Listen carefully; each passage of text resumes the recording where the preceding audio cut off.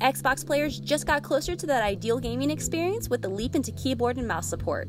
You heard me right, Phil Spencer and the guys from Razer have teamed up in the reveal of the Turret keyboard and mouse exclusively for Xbox One. Hey guys, it's Gigi Hadid. This is the first ever compatible keyboard and mouse made with the console in mind, all while using the same advanced technology used in PC peripherals. Features that bring the best of both worlds include both Xbox dynamic lighting and Razer Chroma to produce over 16.8 million color options, and an Xbox home key. With a battery life of over 40 hours and its in-lap design, it'll be interesting to see how casual gamers react to this new, laid-back yet accurate and precise option.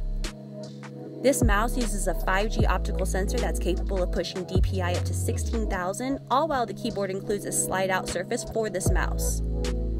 It's important to know support was not implemented for every game.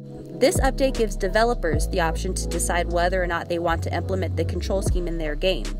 Currently, the games immediately available are limited to only 17, but one of them are Fortnite. Its expected shipping date is around March 31st of 2019. But what's your thoughts though? Do you think this will throw off the balance of a multiplayer game? Do you think that they'll have too much of an advantage? Will you yourself be purchasing an Xbox and mouse for your Xbox? Leave your thoughts down below in a comment. Please like this video and subscribe to my channel. Once again, I'm Gigi Hadid.